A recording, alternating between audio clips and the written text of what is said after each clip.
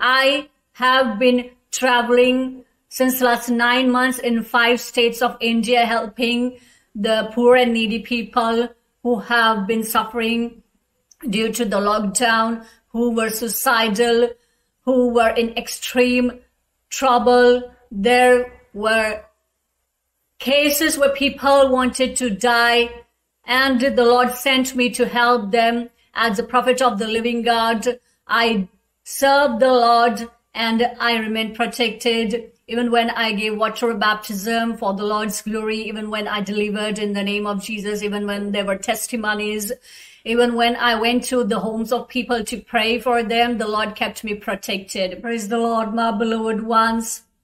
Today, like every believer, like everyone who has this question, why is India suffering? Why the Indians are suffering? Why are this crisis in India? You should know that I am an Indian and I am the prophetess of the living God. So this YouTube channel is for those who believe in our Lord God Jesus Christ as the Son of the living God. And India is suffering because Indians, they need to repent, because India is the country which is too much into idol worshipping. And because I am staying here, because I am born and brought up here in this country, I know that it is a demonic country where we, the people of God, are blessed and protected by our Lord God Jesus Christ only. There is a lot of idol worship, and as I have been traveling in different states of India, there are so many demonic gods, the idol gods. They have different names, they have a different behavior in different states, in different areas. If you go to South India, if you go to East, West, North, these are different demonic powers and people are worshipping them.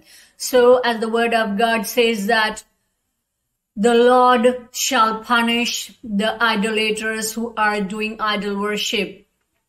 It is difficult time in India because the Lord is asking you to repent.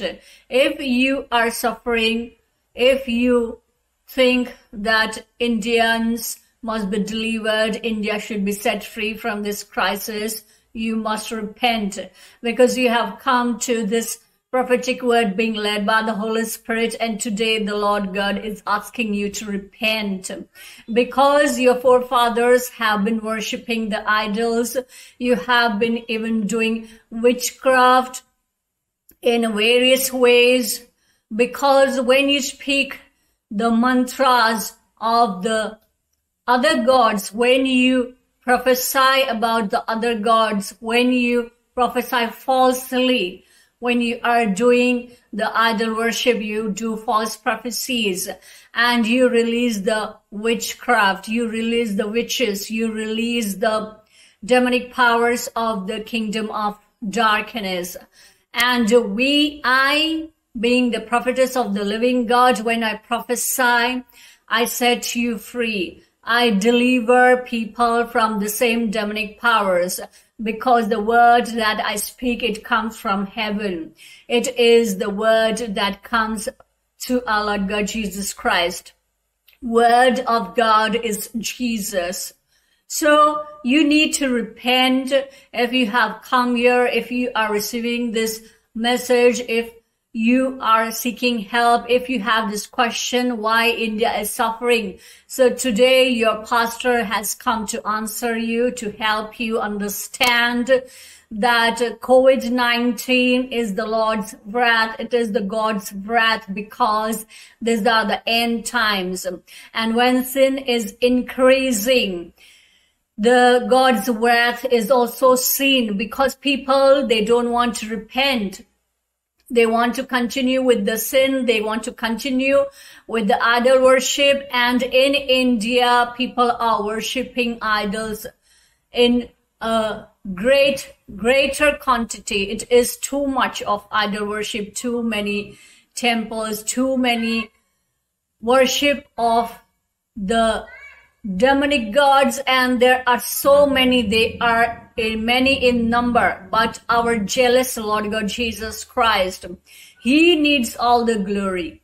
So he is seeking that repentance. He wants that repentance. He wants you to repent. If you are an Indian, the suffering shall be over once people repent, and then the God's wrath will be silenced. His work will be done. Those who have to repent, they will be repented. But also remember that those who are wicked, they do not want to repent. They deny repentance. These people, they will perish. They will be punished. And this is why here in India, they are suffering from this COVID-19. But I have a testimony of me and my family by the grace of our Lord God Jesus Christ.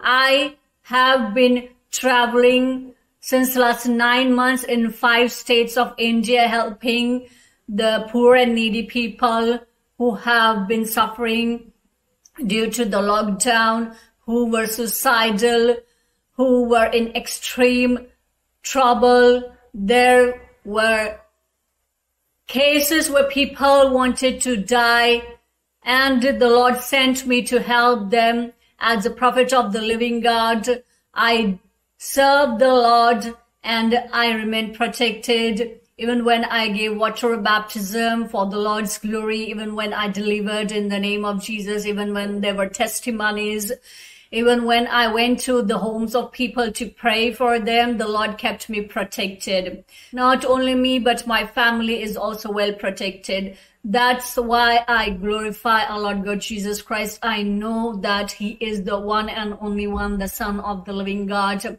the one and the only one, Lord God Jesus Christ, in whom there is no sin. Jesus is blameless God, the pure and holy God. And if you are watching this video, you should come to him. You should repent so that India shall be set free. The world shall be set free, because you are among those people who must repent. Do not remain wicked like other people who are dying, who are perishing, because COVID-19 is not for you.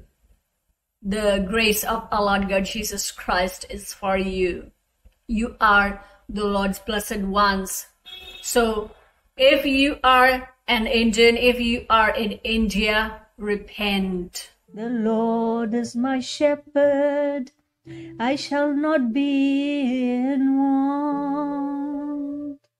We thank all those who are honoring the Lord with their wealth, and for all the offerings, we bless you with 100-fold of return. My beloved ones, if you have not yet received our Lord God Jesus Christ, if you have not yet received the Holy Spirit, we shall pray a small prayer, because repentance is at hand.